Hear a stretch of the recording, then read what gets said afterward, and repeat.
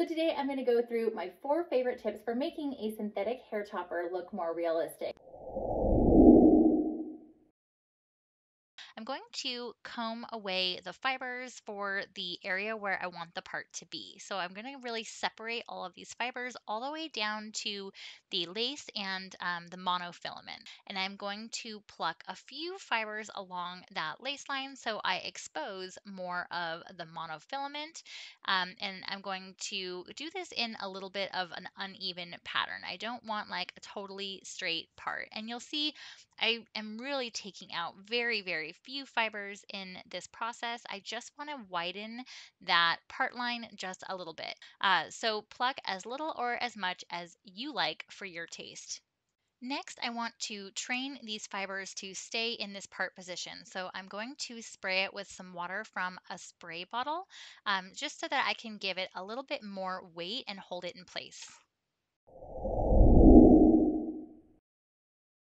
This UniWigs Hope hair topper is not heat friendly, so I got it wet because I want to create steam instead of using a dry heat on these fibers, which will ruin them.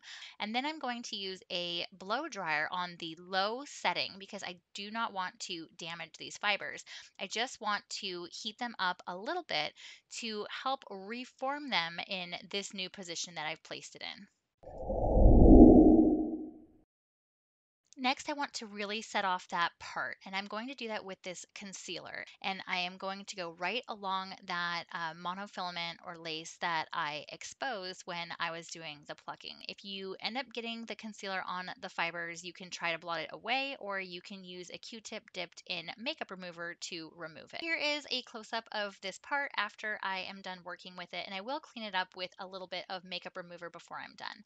I am using a steamer, and the steam is a safe way to heat up these fibers. The last thing that we're going to do is if you feel like your fibers are a little bit too shiny for your own natural hair, you can dull that shine with a little bit of dry shampoo. And a word of caution with brunettes and dry shampoo. I'll take this piece here. Here is the level of shine without the dry shampoo. And this is the level of shine with the dry shampoo. And some of it will flake off, but for the most part, it will do a good job of making these synthetic fibers look like real natural human hair.